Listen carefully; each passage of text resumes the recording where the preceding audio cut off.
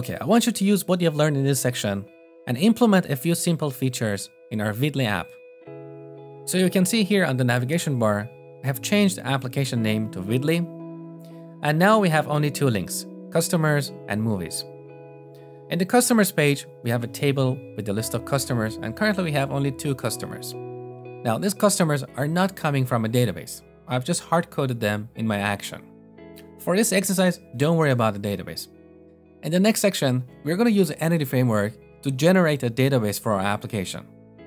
Now, back here in the list of customers, if I click on John Smith, I go to a new page at this address, customers/details/1, which is the ID of that customer. If I change this to 2, you see Mary Williams. But if I change this to 3, we get a standard 404 error page because we don't have a customer with that ID. Now in the future, we can replace this boring standard page with a custom design, but for now, don't worry about it. What I want you to do as part of this exercise is to cater for various situations, like when we have a customer versus when we don't have a customer. Now let's go back. In the list of customers, if we don't have a customer, we should see a message like, we don't currently have any customers.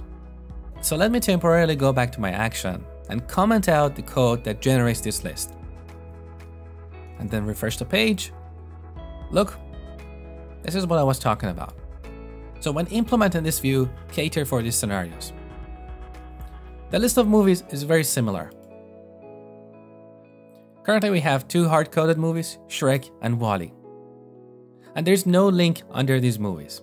If you want, you can add them, but it's going to be exactly like the exercise for customers. So go ahead and use what you have learned in this section to make these changes. And by the way, before you get started, look at the PDF I've attached to this lecture. There are additional materials in that PDF that you need to read in order to do this exercise.